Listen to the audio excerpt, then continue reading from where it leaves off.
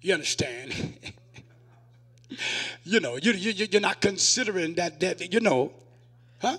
But he said, come back to, you got to fast and pray. Now, I ain't saying you don't have to fast.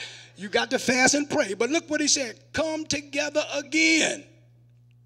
Don't neglect that part of your marriage. Come together again. That what?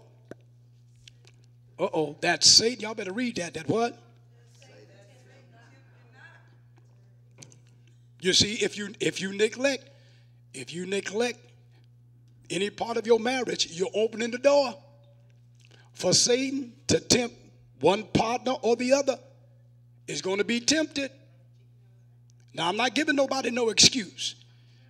You don't have no excuse. But a person can be provoked. A person can be, one partner or the other can become more vulnerable if you're being neglected. You understand? And you don't want your partner to be tempted unnecessarily. It's enough temptation anyhow. Come on. But come together again that Satan tempt you not for your incontinency, which means lack of self-control. You understand what I'm saying? And it has happened in so many marriages because the neglect that was involved. And one partner or the other took their, now ain't no excuse now, took their spiritual guard down and lost control. And all it takes is a moment of indiscretion. Come on, somebody. That's why the Bible said leave no space for the devil.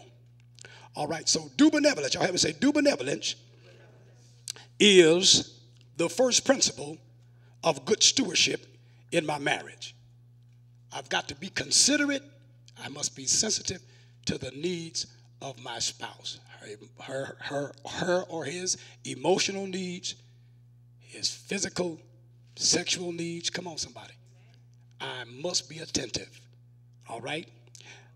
Now, the second principle is understanding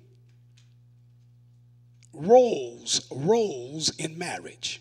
Now, that's really important, to understand your role in the marriage.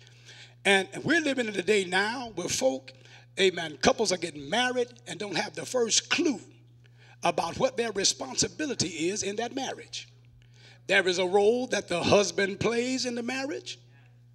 There is a role that the wife primarily plays in the marriage. So you got to understand your role in marriage. And when I do marriage counseling, that's one of the things I do. I talk about the roles in marriage. So you got to understand the roles. All right. So let's look at Ephesians, the 5th chapter. The 5th chapter of Ephesians. Excuse me. And verse 22. And then we're going to look at verse 22 and verse 23. We're going to look at 1 Corinthians 11, verse 3, and 1 Timothy, the 3rd chapter, verse 4 and verse 12. Ephesians 5 and 22 says, wives, submit yourselves to your own husbands as unto the Lord. For the husband is what? He is the head of the wife, even as Christ is the head of the church, and he is the Savior of the body. So the role of the husband is to be the head of the family and be the head of the wife. Now that word means that he is the authority, all right? Now, what does that mean? Head means that the husband, and it's important to understand your roles, Now, I want you to know that marriage is a partnership, but each partner has a role that God has defined. It's just like on the team, on the team. We all on that team, but the coach has a role to play. And if the members of the team don't understand the roles, just like that sinner, he has a role to play. the point guard. You know, he the fella that bring the ball down the court. You have to understand your role, because if you don't understand the role that you play on the team, come on here, you ain't going to win the game. You can have talent and ability, but if everybody don't understand their roles, come on here, then you're not going to win. You're just not going to win. And so married couples need to understand that the husband is the head, or he is the authority in the family. What does that mean? That means he is the primary decision maker. Did y'all know that? He is the primary decision. What does that mean? That means that in marriage, you understand, there's going to be times where you don't necessarily agree, but somebody has to make the decision. All right? The husband is the authority or the primary decision maker in the family. All right? Now it says in 1 Corinthians 11:3. Read that for me. Read that for me, Elder Downs. Will you read that for me?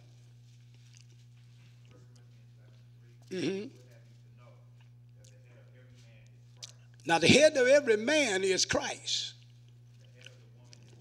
And look, the head of the woman is the man. All right?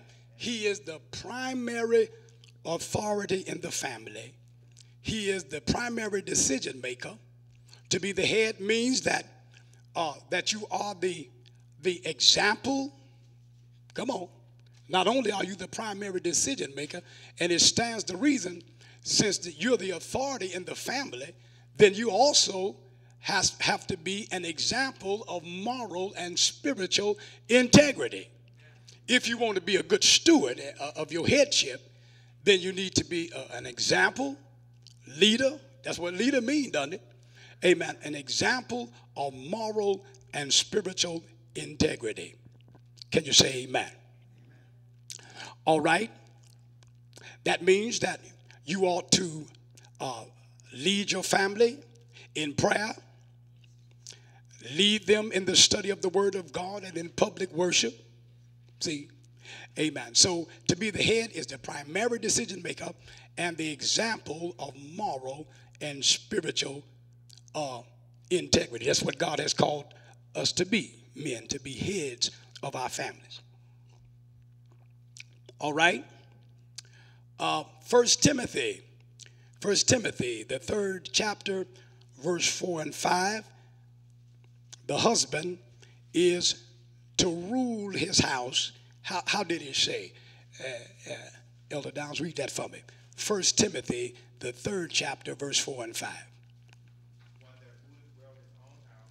One that ruleth well his own house, having his children in subjection with all gravity. Skip down to verse, I believe that is verse 8 of the same chapter. What did he say? All right. Come on. Come on.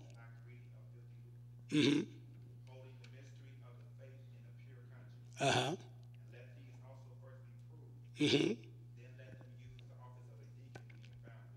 All right. Read on. All right. Okay.